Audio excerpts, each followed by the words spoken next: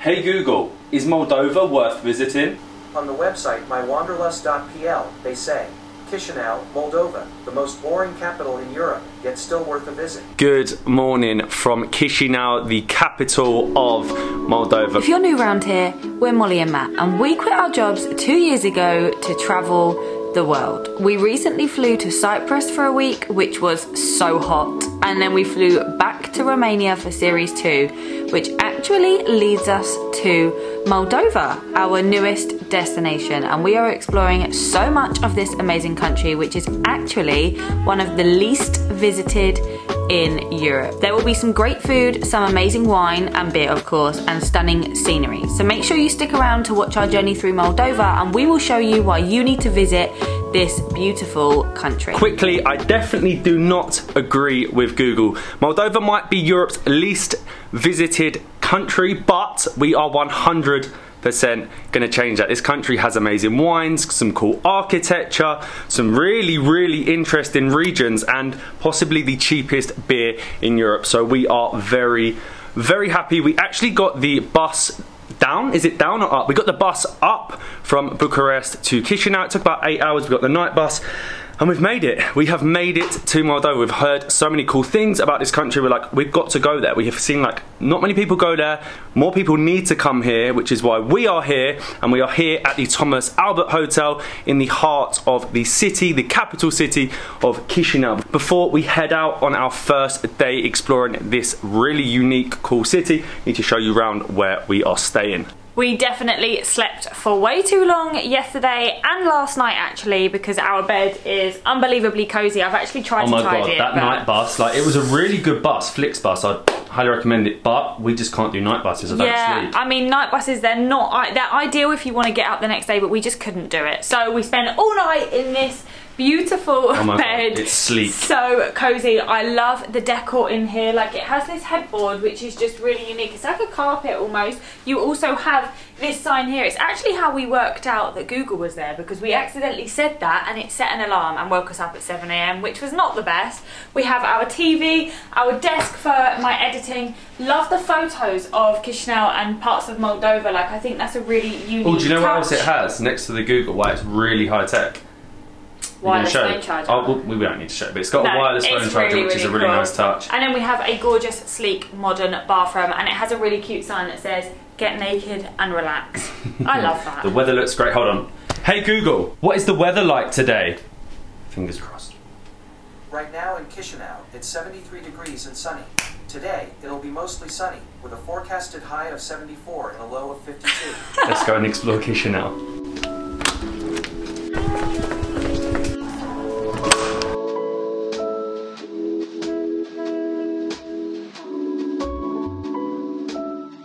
We have actually already had breakfast downstairs at the hotel, which was actually a really good breakfast, really good quality, and had loads of different options.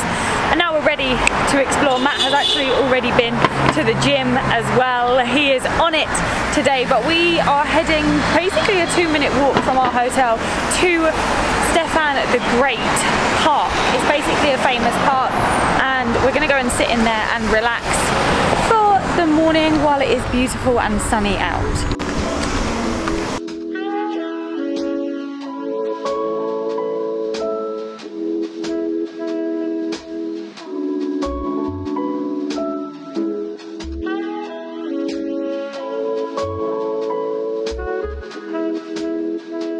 How cute is this? So Chisinau supposedly has a really thriving cafe culture, so that is why we've got, it's midday, and if you know us, it would normally be beer time, but we have got a coffee here in the central park. It's really like, it comes to Bonjour Cafe, it's really quirky, it's a bit of an edgy cafe right in the centre of Chisinau. It's really green. It is a really green city. It's like first impressions of it. I didn't expect that.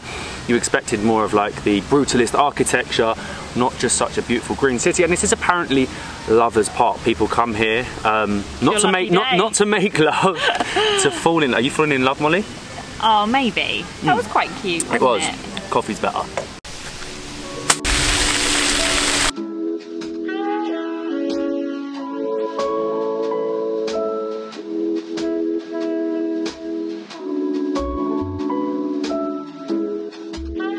a bit weird having a coffee in this sort of heat, I'm not gonna lie, but it was actually a really, really nice coffee and a lovely park to sit in.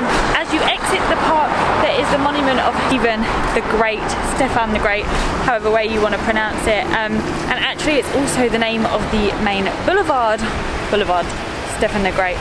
And he was a really important person in Moldovan history, and he was the Prince of Moldova. And I think there's a lot of things dedicated to him, and we're just basically going to check out all of the things that you should see here in Chisinau, and luckily they're only a couple of minutes walk away from each other.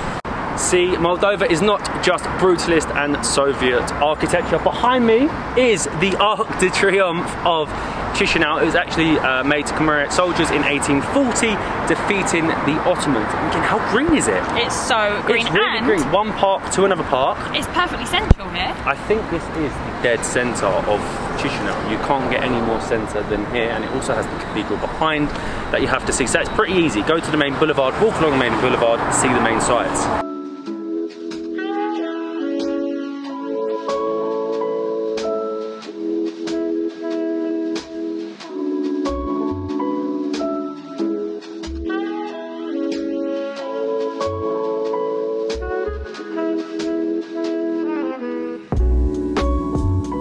And here is the cathedral. I love it when everything's so close to find. When you can walk from place to place, I feel like you really get to see so much more of the city. When things are really like spaced out, you just pick and choose. A vast city's just too much. We can now see everything, and actually that's not the cathedral. I think that's like the clock tower, as with most churches or cathedrals, you always have one.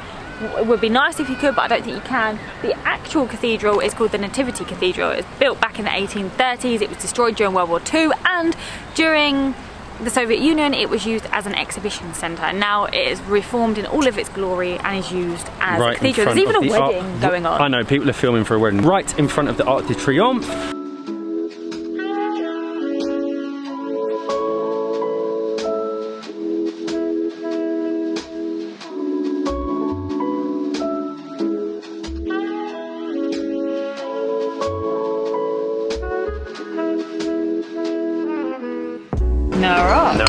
To our first beer, Chisinau. It is their draft, it is their most famous beer here in Moldova, I believe, and we have come into La Placente, which is basically a chain. It's like a traditional restaurant chain that's really affordable. So a beer, I told you it was cheap, less than £1 for a draft pint of beer. Taste test. Taste test. First taste of the Chisinau. Chisinau.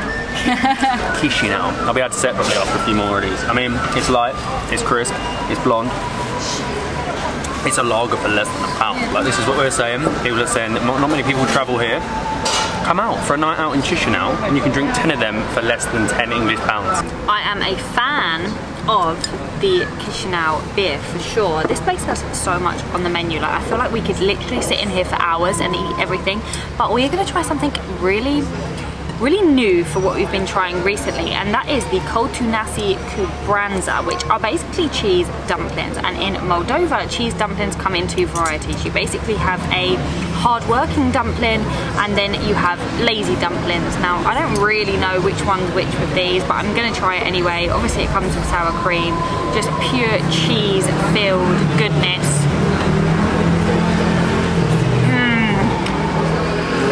Oh my god, they are so good. It's almost like a pasta, and it's just so filled with like really salty cheese, and then you just coat it in sour cream.